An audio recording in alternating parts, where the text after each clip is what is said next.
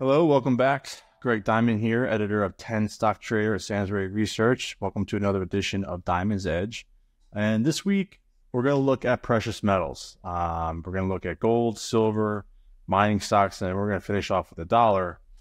So with the Federal Reserve announcing their interest rate policy this week, these markets are obviously going to shift. Let's take a look at what that means for those markets. So I'm going to start with gold. And as you can see here, gold has broken out to a new high here. And yeah, this is on a weekly chart. The RSI is a little bit oversold. The composite, overbought. The composite index isn't showing much here. You can see from the low back in 2022, we've had a decent uptrend, some volatility along the way. And then if you go back to 2019, 2020, we had this huge run. Everyone thought gold was just going to absolutely explode higher with what the Federal Reserve was doing, what the U.S. government was doing. But it really just kind of traded sideways. Now, we're seeing new highs, so from a bullish perspective, that's good. But we can't just look at one market within one sector and think that, that this is all it's going to be. And in this case, a big rally. Now, I'm not saying that that can't happen, but we have to look for other clues. So, perhaps what we could see here if we see a short-term high this week, pull back to test this breakout level, call it around 2100, or perhaps even, to squeeze out or flush out some weak longs, we actually trade back below that resistance line, but into support here, call it around the 2000 level. All right. So there's various scenarios here where we could look to start buying here on a pullback. Now, why would I expect a pullback? And this is kind of why, and that has to do with silver. Okay, when I see gold break out to new highs, here's a silver chart on a weekly. You can see there had a nice correlation with gold going back to 2020, and silver hasn't. It's gone actually down to sideways, while gold has rallied higher. And obviously, with this new breakout here, silver is not participating. So that's a little bit of a concern for me in terms of, everything being confirmed and then wanting to get aggressive with long calls. So that's what's making me say, I'm not comfortable getting short here either. So the old saying is, I'd rather be out of a trade wishing I was in it than in a trade wishing I was out of it. So if you got aggressively long silver while gold was breaking out, you're not as happy. So that's where you can kind of see where, if we have this consolidation in silver continue, silver could push back down to 21, maybe even 20.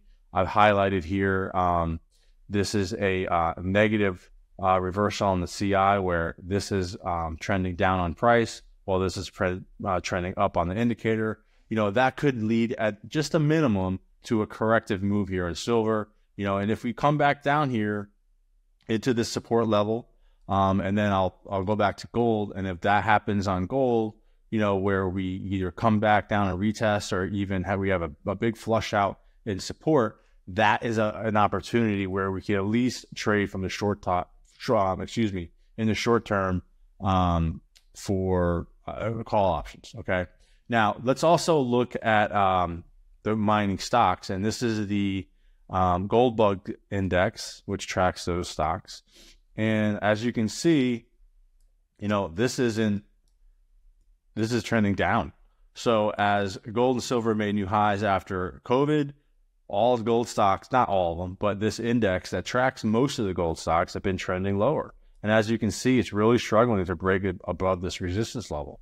So once again, maybe we have a flush out in gold and silver where those trade low, and then we kind of have a pain trade, I would like to say, where people may have been long and they're using this as a stop. This could trigger those stops, and then you get a reversal higher for another short-term trade.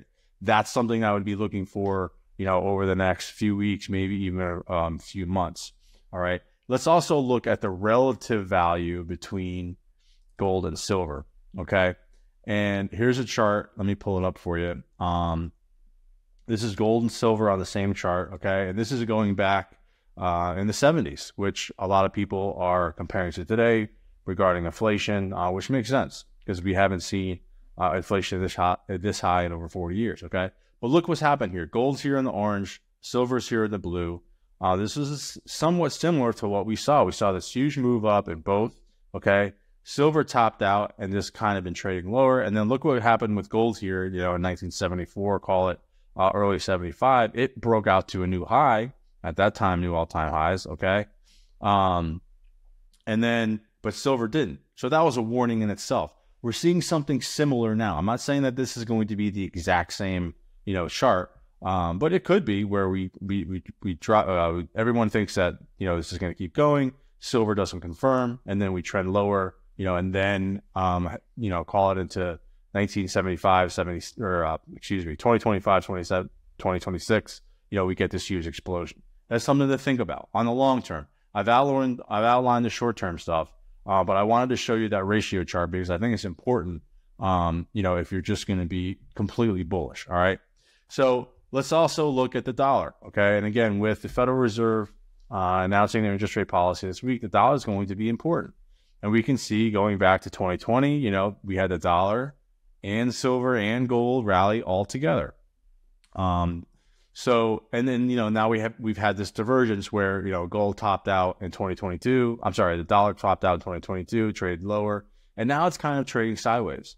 So, I guess the question you have to ask yourself is, can gold and silver both break out? And we see that downtrend in gold mining stocks, that breakout too, while the dollar is actually going sideways. Well, if you follow this correlation from 2020, you would say yes, but once the dollar really kept rallying, that's where we kind of saw that tapering off of gold and silver, and that makes sense with an extremely strong dollar.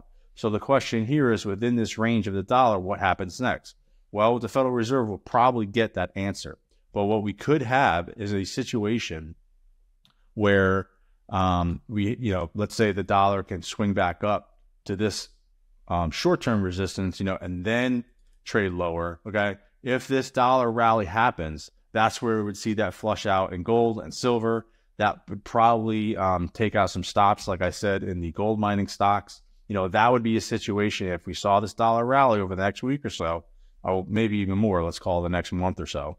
That could create the opportunity to start buying gold and silver. But right now, this is not something that I want to trade aggressively, at least until I see a little bit more price action in the dollar.